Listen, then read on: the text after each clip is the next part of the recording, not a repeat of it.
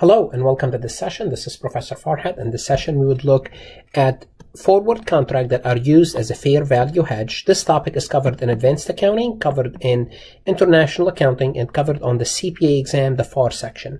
If you need additional lectures, please visit my website, but I would always like to connect with my subscribers and viewers. So please connect with me on LinkedIn. I'm very active on LinkedIn. I like to know my followers.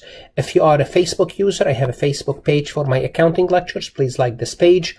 Obviously, all my lectures on YouTube. Please subscribe to my YouTube, so this way you'll always have updates. And my Twitter account is Farhat Lectures. So in this session, we would look at the fair value hedge, which is hedging an unrecognized foreign currency commitment. So the first thing is, what is that? How do we use a forward contract as a hedge that's considered fair value hedge? Here's what happens sometimes. A company, and specifically since we are US centric, a US firm at a date earlier than the transaction. And what's the transaction date? The transaction date is the date that we do the exchange. But sometimes what we do is we make a commitment before the exchange transaction takes place, before the transaction takes place, to a foreign company to buy or sell goods or services at an established price in a foreign currency. Simply put, today is November the 18th.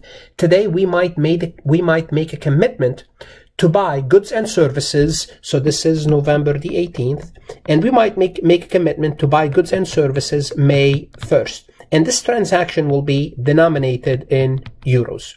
So we made the commitment today, and we assume this is a firm commitment, means we cannot change it, but the transaction will take place earlier. So this is what we mean by unrecognized foreign currency commitment. So the transaction did not take place, but we have a commitment, and that commitment is firm.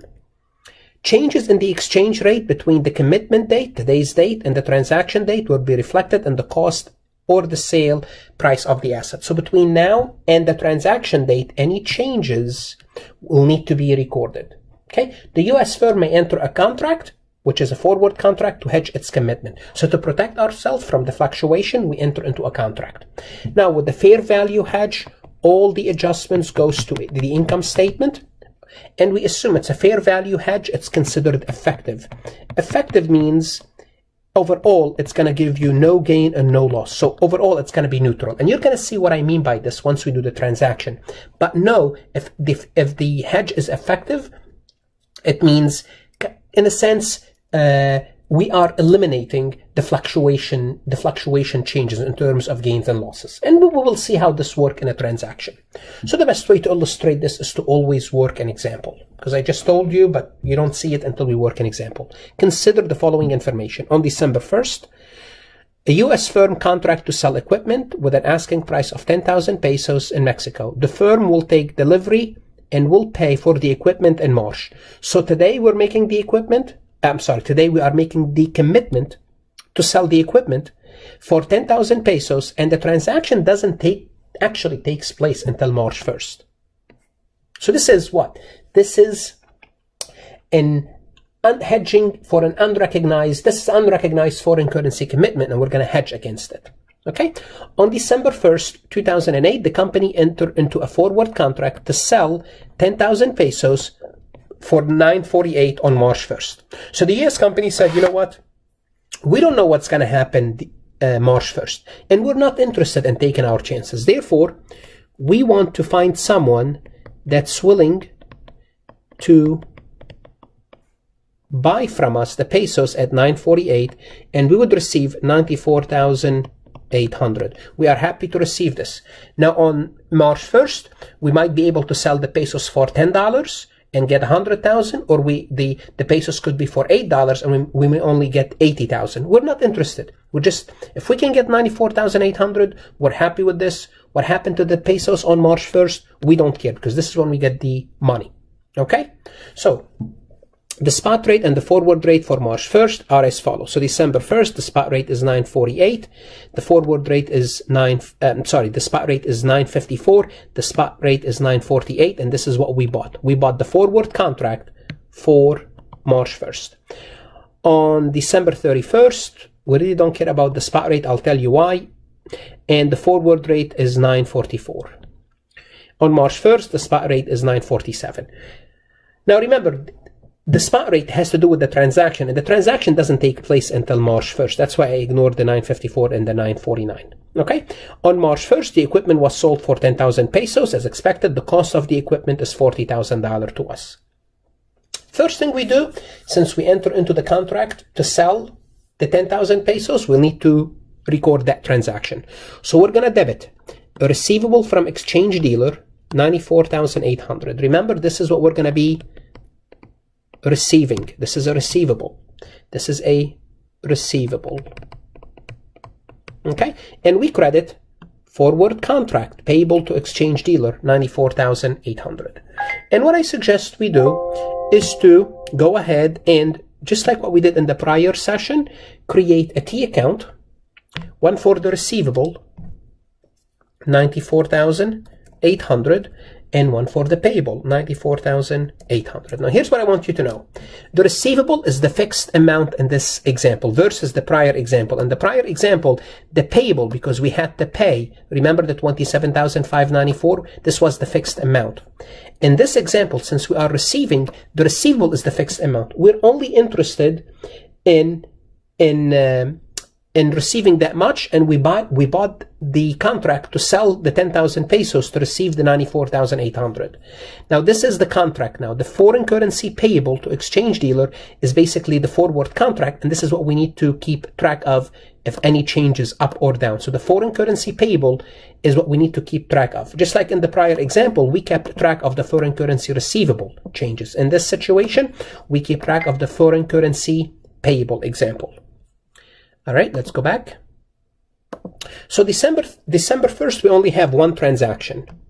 Basically, we bought the contract. Now, we don't have the underlying hedged. We don't have the item that's being hedged on the books yet. So we don't have any currency yet. Okay? So on December 31st, what's going to happen? We have to look at the forward rate and see what happened. On December 31st, the forward rate was 944. But it was 948 when we bought the contract. Is this good for us or bad for us? Actually, since we have a receivable, it's good for us. So guess what's going to happen? On December 31st, we are going to have a foreign currency exchange gain. You might be saying, why do we have a foreign currency exchange gain? Once again, because we bought the contract at 948, and now the contract is 944. So if we waited until December 31st, we would have received only 94,400. Luckily, we did not. We entered into the contract earlier. Therefore, from a hedging perspective, because we have to mark our hedging position, we have to mark this account, forward contract payable to exchange dealer. To mark it, we have to increase it by 400. I'm sorry, we have to reduce our liability, not increase it, which is, increase its value, reduce it by 400, and record a gain of 400. So let's update this. Let's stop right here and update our T account. So what's going to happen is we're going to have to debit foreign currency payable, which is basically we did good, and credit a gain. Now, remember what I told you earlier? I told you a fair value hedge is considered to be an effective hedge. And what does it mean, an effective hedge? Effective hedge means you eliminated the gains and the losses. Hold on a second. I just recorded a gain on my hedge. What do I need to do? Well, remember, when you are using hedges, when you are hedging, when one of your position goes up, when the hedge goes up, the item then being hedged goes down. Or when the item being hedged goes up, the hedge goes down. So they work in the opposite direction. But hold on a second. I don't have the item. On December 1st, I did not record the item that's being hedged. Although I am not recording the item that's being hedged because this is a fair value hedge. So listen to me carefully. This is a fair value hedge. I told you this from the beginning. We have to eliminate the gain. This gain has to be gone. Why? Because we have to offset it. The concept of hedging, when the item being hedged goes up, the hedge goes down. When the hedge goes down, the item being hedged goes up. So now the hedge went up. We had a gain. Well, we have to offset it with a loss. And what we do, the loss is going to be our firm commitment because we don't have a commitment yet on the books. So what we have to do, we have to create a liability called firm commitment. And this is a liability. So what we do is we credit this liability $400 and we debit the loss $400. So let's go ahead and update our record. On the Excel sheet, we are going to record the loss of 400. And why are we doing so? Because it is an effective hedge. This will not exist when we do the cash flow hedge, okay? And we create a firm commitment, which is this account is a liability. And why did we do so? To reflect we have an effective hedge. To reflect we have an effective hedge. All right?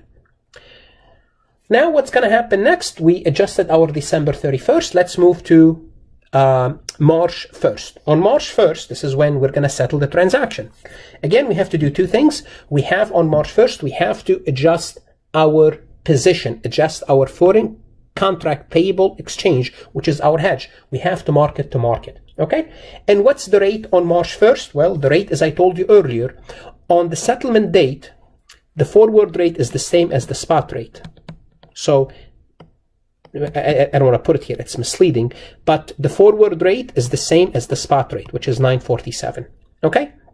So by March 1st, the hedged, remember, we had the hedge was, we started at 948, we started at 948, went down to 944, which was a gain on December 31st, that it went up to 947. So from December till March, the hedge position worked against us. In other words, we have $300 in losses. Why? Because it was 944, now it's 947, so we lost 0.03 times 10,000 pesos, that's equal to $300.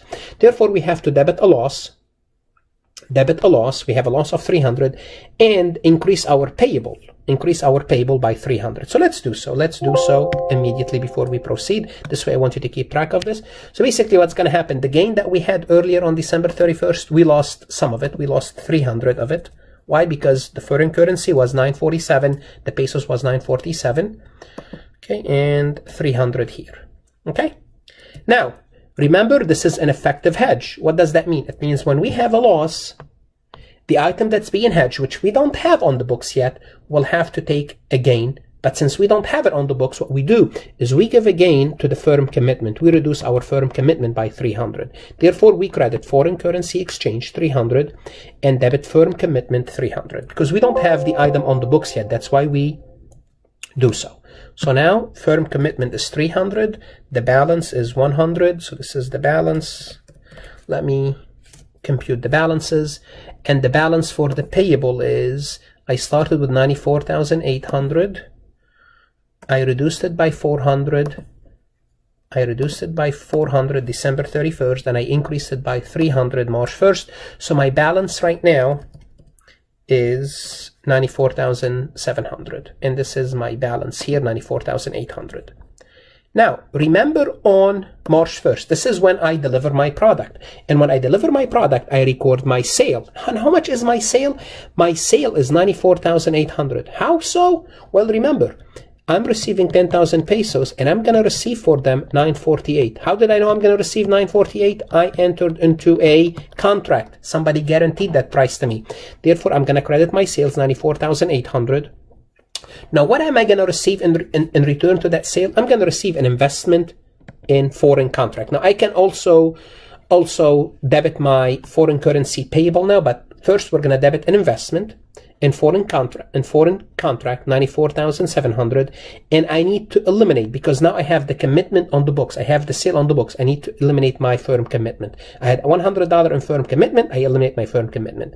So this transaction to record the sale and remove the commitment, and this is what I just did. Now remember, I put the investment on foreign currency on the books because I don't want to debit my foreign currency payable from exchange yet. I will do it on the next slide. So the next slide, what I would do is the cash I would receive is 94,800. This is the cash that I would receive. Now, remember I put investment in forward contract on the books. I'm going to credit this account and debit forward contract payable to exchange dealer. I could have did this in the prior session. Then once I debit the cash, I credit this. So here's what I did. Let me go back and show you what I did at the end. So on March 1st, here's what happened. March 1st, let me just create a sales account here because I don't have a sales account. Okay.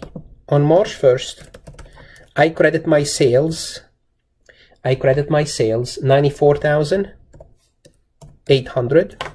I remove my commitment 100. So this is, I remove this account. Okay. Then what I do is I debit my investment in forward contract, because this is what I really am going to receive. I'm going to receive my contract. It matured 94,700. Okay, that's that. Then the next thing I'm going to do is I'm going to receive the cash. How much cash am I going to receive? 94,800. I debit my cash and I credit this account here, 94,800. Okay, and this is what I always was looking for. We're looking for this. So now this is 0, this is gone. So I debited my cash, I credited my sales, and this is basically what I did. This is basically what it boils down to: debit, cash, credit, sales. We'll do all of this to end up with debit, cash, credit, sales. Then I'm going to remove my investment. So I'm going to credit my investment, 94,700. This is gone. And I'm going to offset it against the payable, 94,700. 94,700. And this is gone. So this is gone, this is gone, this is gone. This was closed at the end of the year, this was closed at the end of the year, this will be closed at the end of the year. And basically what I end up with is what I thought I will end up with is debit cash to 94,800 from my sale and credit my sale 94,800. And I knew this was going to happen from the get-go because I entered into that forward contract. I debit my cost of goods sold, credit inventory for 40,000. Now, if you're asked, what is the total gain on the gross profit on the sale? Well, it's the cash minus cost of goods sold. It's which is my gross profit on this transaction. So this is a fair value hedge. What's interesting about the fair value hedge, and or what student they get stuck on, is the firm commitment. Remember, you have to have a firm commitment because this is a fair value hedge. A fair value hedge means it's an effective hedge. Effective means gains and losses goes to the income statement, but they cancel each other. If you have a gain on the hedge, you have a loss on the item being hedged. If you have a loss on the item being hedged, you have a gain on the hedge. But here we don't have the item being hedged as of December 1st. Therefore, we create this firm commitment to keep track of this. If you have any questions, any comments, by all means, email me. Study hard for the CPA exam. If you have any questions, email me. And if you happen to visit my website for additional lecture, please consider donating. Good luck. As always, study hard for your CPA exam. It's worth it.